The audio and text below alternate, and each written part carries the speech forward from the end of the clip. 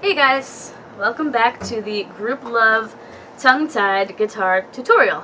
Woo, that was a lot of tongue-tying words. And so we're back with this. You're going to put a capo on the first fret, okay, and the intro is going to go from D to A.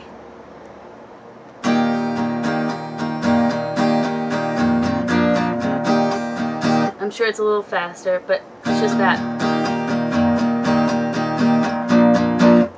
And then when you get to the next chord, it's going to be G.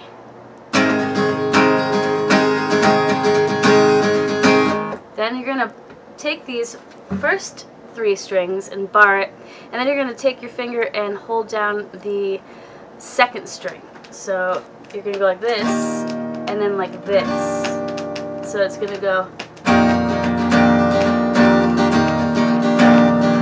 Oh, take me to your best friend's house, roll around this roundabout, oh yeah. Okay, skip over to the tongue-tied part. You're going to bar right here on the second fret, and then you're going to make an A minor underneath, A, D, and you're going to bar again, but you're going to just make it a minor right here, G. So it's going to go, don't take me tongue-tied, don't wave no goodbye, don't. And then you go right back to this.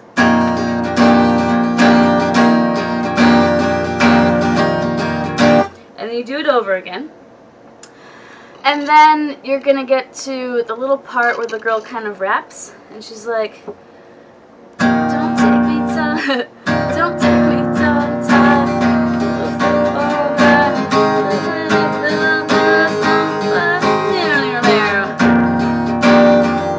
So you do that, same basic deal, it's just that you want to go with it. So you have, don't take me tongue-tied, we'll stay up all night.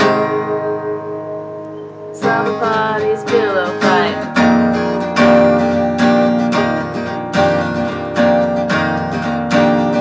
Let's bump the beats till Betty by. Don't take me tongue-tied, don't wave no goodbye. And it repeats.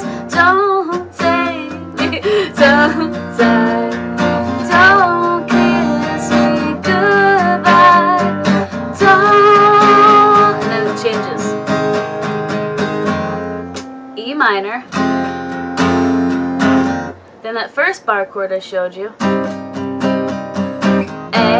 D, sorry. G. E minor. Bar chord. Alright, alright, alright.